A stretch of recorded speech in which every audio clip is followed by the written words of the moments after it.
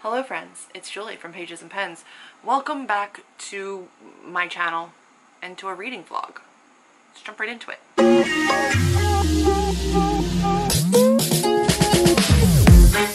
First of all, excuse any noise. I've got my windows open and I live in an apartment complex and there's air conditioners and stuff on and whatnot. So today I wanted to start a reading vlog that is probably going to take quite a while to do because author life. I did want to start it. I have so many books up on my shelves that have been there for so long that I have not gotten to. So I decided to take 5 of my YA fantasy, bring them down. I'm going to look at Goodreads. I'm going to see what their average ratings are. I'm going to look at maybe like one of the top reviews. And then I'm going to read a chapter or 2 and then come back and report. So first, let me tell you what my books are. First up is this beautiful edition. I think this is Outcrate. Yeah, it is. Of Bonecryer's Moon. Am I interested? Yes. Do I still have, oh, I have everything on the inside of this bad boy. Do I know anything about it? Absolutely not. Do I know that it's YA fantasy? Yes. So currently on Goodreads, this is a book 1. It's sitting at a 3.69 on quite a few ratings, over 20,000. Madison is the first one that comes up for me, and she gave it 5 stars. If you're a fan of hate to love romances, you'll adore the romance between these two. Main character is snarky, badass, and vulnerable. I love that combination. They're each other's match in every conceivable way. She has so much promise and power. I was constantly rolling my eyes at Jules. That is hurtful. She was an unlikable character. So, I mean, I'm going to try all the chapters anyway, but that's book 1. And then book 2, I have a weird vain idea that I'm going to keep this regardless because it's so pretty, but it is Mermaid Moon. We got a moon theme going on. Mermaid Moon by Susanna Cockle, and Bonecryer's is Catherine Purdy. But this book is, first of all, it's square. Like, it has a square spine, which is weird. Like, it's very square. But a beautiful, beautiful hardcover that I adore. And these gorgeous teal sprayed pages. So I have a feeling I'm going to want it regardless. And I know that this has to do with, like, deadly mermaids. This is sitting at 619 ratings, and it's a 3.37. I do have a couple friends that read this. The first friends and following, 70 people have read it that I know. A 1 star is the first one that comes up, though. And then a 2 star. And a 4 star. Similar story to The Little Mermaid, though more sinister. All looks, no personality. Oh no. Unfortunately, I did not like this one. I'm not the target reader. The plot is borderline middle grade. It was too long, skimmed a lot because I just wanted to finish it for a live show. A lot of the people that I know that read this gave it 2 or 3 or 1 star or DNF'd. So it's not promising. Will I keep it because it's pretty? Maybe. Bone Witch. We're getting all the, like, word association here. This one I know is loved, and I, for some reason, have not picked it up. This is one of the covers that I actually gave my cover designers as, like, inspiration because I love the scroll work around it. Rin Chapeko, this is a very popular series. Almost 30,000 reviews. No, 30,000 ratings, and it's a 3.71. Story of scorned witches, sinister curses, and resurrection. It's the start of a trilogy, which I know is finished at this point, so there's that. The also enjoyed are books that I've read. Ace of Shades and Timekeeper. I read those, so that's good. Friends and Following, a lot of 5 stars. Like, the first multiple of my friends are all 5 stars. Magic, world building, necromancy, magic apprentice, Middle Eastern influenced fantasy, lyrical and descriptive. Ooh, those are some of my favorite words. Okay, I'm very excited about this. I knew I was going to be, so I'm not surprised. But I think I'm going to give them like a 2-chapter try. Serpent and Dove is currently sitting at a 4.03, and this is by Shelby Mahurin. And I believe it's a witch hunter and a witch, and they fall for each other. It is magic fiction, fantasy, romance, young adult, but I think verging on new adult, because I think there's like on-page sexy time, maybe? People that I follow, the first 5, 6, 7 are all 5 stars. 1 DNF. And then we have Crier's War. And this one is by Nina Varela? I feel like it's probably pronounced with a Y, and I'm an asshole for not knowing. One mortal, one made, one loved, one betrayed. I think this is queer. Is this queer? I don't know. It's a beautiful poem of a book that touches meaningfully on complex themes of forbidden romance, political subterfuge, and exactly what it means to be human. For sci-fi fantasy lovers, I'm a fan of all of that, and also anything like lyrically or beautifully written, I'm always a fan for. This one is at a 4.16 on almost 28,000 reviews. And everybody that I know rated it between 3, 4, 5 stars, mostly 3s and 4s from people that I know. That's the 5, right? Bone Crier's Moon, Mermaid Moon, The Bone Witch, Crier's War, Serpent and Dove. I'm going to take as much time as is necessary to read the first 1, 2, maybe 3 chapters, depending on how long they are, and then I'll report back and let you know my thoughts. I don't think it's all going to be done today. 1 or 2 of them might get done today. If these are TBR books, but I'm not going to enjoy them, then I'm probably not going to keep them on my shelves. I just have very limited space. So let's see what stays, what goes. I'm not in a YA fantasy mood right now. Like, I don't want to read them right now.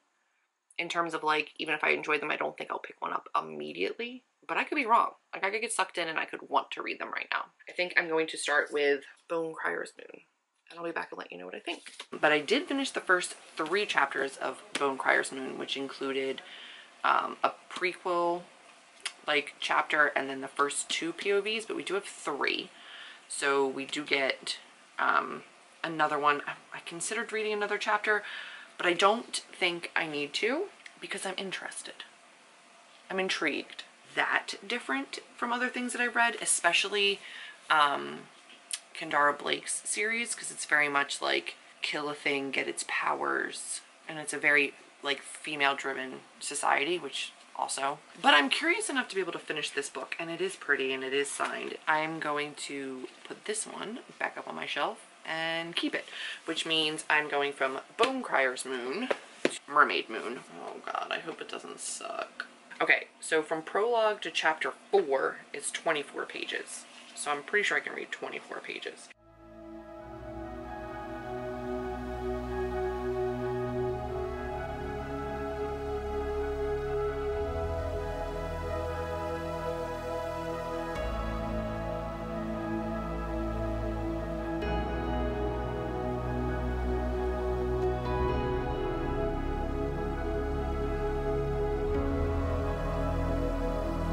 All right, babes, I finished my pages of Mermaid Moon. I actually went a chapter further because it was only a couple pages.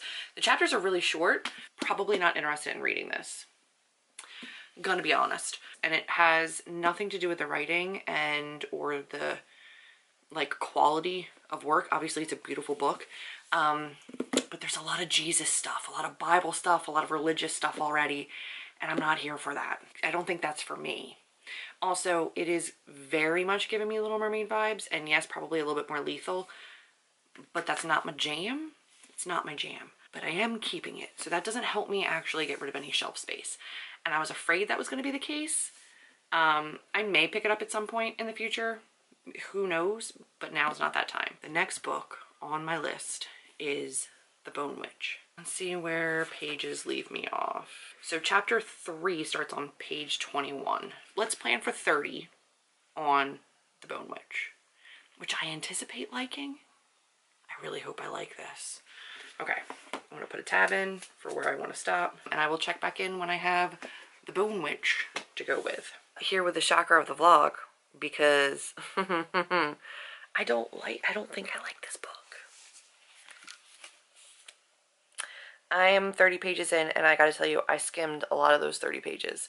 I don't know. There's something about the writing style that's not connecting with me. It's not that it's not interesting, but I am not interested. But I've had this for far too long to have not picked it up and then to be 30 pages in and skimming already. So this is gonna be the first book that leaves my shelf. Did not see that coming. I also looked up on my shelf, and I have a couple other YA fantasy that I might end up pulling down and adding into this. I'm watching Sprints with Steve and Grapefruit. Serpent and Dove next. Let's see how this one goes. And then I'm going to pull down a couple others. We'll go over those too. I also pulled down Unhooked by Lisa Maxwell because I'm a sucker for anything Peter Pan retelling. like a sucker for it. Like I'm probably gonna love it even if it's garbage. This has a 3.55 on Goodreads, and looking down at like my friends' reviews, we have a 3-star, a DNF, a 2-star, a 3-star, a DNF, a 4-star. Allie from Hardback Hoarder gave it 4 stars. Up in the air, not really sure about this one, but I'm gonna add it into the mix. And then one that I've put this into an unhaul 3 times, I think, and then pulled it back out each time because it's beautiful and because I actually really like Mary's writing. I liked her Remnant Chronicles series. I had some like issues with character work, but in general, I really like her writing style. So I picked this up. I have the sequel too. They're gorgeous hardcovers. Like, they're beautiful books. We're gonna give this a try. I haven't even opened it to look at it, honestly, to like even attempt it, but it's sitting at a 4.22 at just about 70,000 ratings. And in terms of my friend groups, we've got a 5-star, 5-star, a 5-star, a 4-star, a 4-star, a 4-star, a 5-star, a 4-star. This came out in 2018 and I pre-ordered it. Like, I'm pretty sure I pre-ordered this. So I've been sitting on it for like 4 years. So I need to figure that out. So I'm going to add in these 2 books, Unhooked and Dance of Thieves. But right now, I am going to get into Serpent and Dove. There's a chapter at page 29. So I will give it till that. You guys are so lucky. You just get all of these clips of me in bed, just kind of checking in with you all in one day. At least for now. Serpent and Dove, I am on page 28. I have gotten through the first 2 chapters. I'm interested to read the next POV, but I'm sticking with it. It's given me Six of Crows vibes meets like From Blood and Ash. I don't know. I'm here for it. I'm really struggling right now with Mermaid Moon because I am not interested in it, but it's so pretty, but I don't really, I mean, I've gotten rid of prettier books, I'm sure. I'm also kind of like not telling you what anything is about, which is shitty of me, but The Bone Witch is literally about a woman, a girl, who has like a necromancy skill, brings her brother back from the dead, doesn't mean to, and everybody has different magics. We've got water magic and earth magic and forest magic and all that kind of stuff. And hers is like the forbidden necromancy one. I also have Gideon the Ninth and Harrow the Ninth, right, as arcs up on my shelves. I'm not even bringing those down. I tried to read Gideon and DNF'd it, or soft DNF'd it. And I still have interest in those. And I know that those are like necromancer ones too. I'm just, I don't know. It is what it is. So that one's still going to go. This one we've got witches and people that hunt witches, and it's very much like women are not safe, so we dress as men, and like courtesans and like a brothel, and I'm here for that. It is time to get into Crier's War by Nina Varela, right? It's so freaking beautiful. It's so hard to get you to like actually be able to see it, but I feel like I'm gonna like it. It's said to have that really pretty writing, and I think it's going to be one that I end up really enjoying. I'm going to go make lunch, and then I'm going to come back, and I'm going to read this. Let's see where chapters leave off, and how many pages I'm going to be reading. Chapter 2 starts on page 20. Chapter 3 doesn't start until 37, so I'm only going to read till chapter 2. We'll see how it goes, and I will keep you posted. But Sapphic Fantasy will probably stay. Let's be honest, it's probably gonna stay. Let me know if you're interested in seeing this with a different genre, like adult fantasy. I have a ton of adult fantasy that I have not gotten to. I have a lot of adult contemporary. I have a lot of adult thriller. Would you be interested in seeing those series? Like maybe I do another reading vlog with those?